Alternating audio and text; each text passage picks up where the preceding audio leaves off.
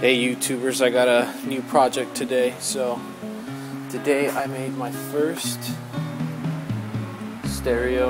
car stereo iPod connector with the knob. Turns off and on. So on the other end, we're looking at just a regular old iSimple.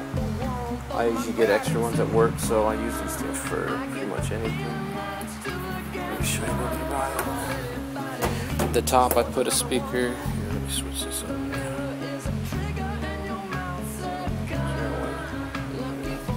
So at the top I just used regular speaker grill cloth, and I just pushed it in to the bottom of the speaker and sandwiched it in so I didn't have to make a grill. And I wrapped it in just regular carpet.